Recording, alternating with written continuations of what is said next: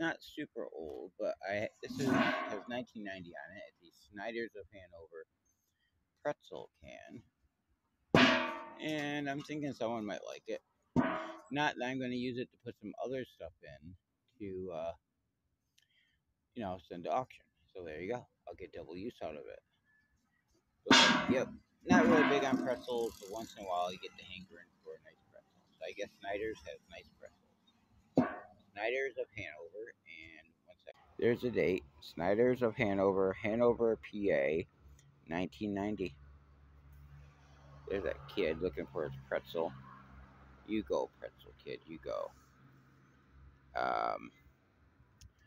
And like, share, subscribe if you ever had a pretzel.